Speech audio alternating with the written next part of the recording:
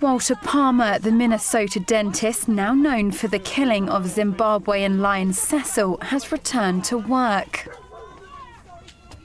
Palmer's office reopened several weeks ago without him, and now he's decided the time is right for him to start back at his practice. Palmer shut his dental practice in July amid the firestorm of protests after he was identified as the big game hunter who had killed the lion, a popular tourist attraction in Zimbabwe. In an interview with the Minneapolis newspaper, the 55-year-old dentist said the hunt in July was legal, adding nobody in the hunting party realised that the targeted trophy kill was well-known Cecil.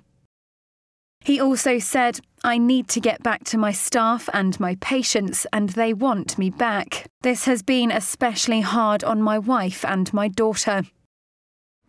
Demonstrators were waiting for Palmer outside his dental practice on Tuesday morning, demanding that he be charged and extradited to Zimbabwe. He is just disgusting. He is despicable. What did you say about him, ma'am? He's despicable. He's a killer. He's a murderer. Poor Cecil. I mean, how many lions do we have left? You have to kill them all. What are our kids, what are our grandkids gonna see when they're older? You know, it's not right. It's just plain not right.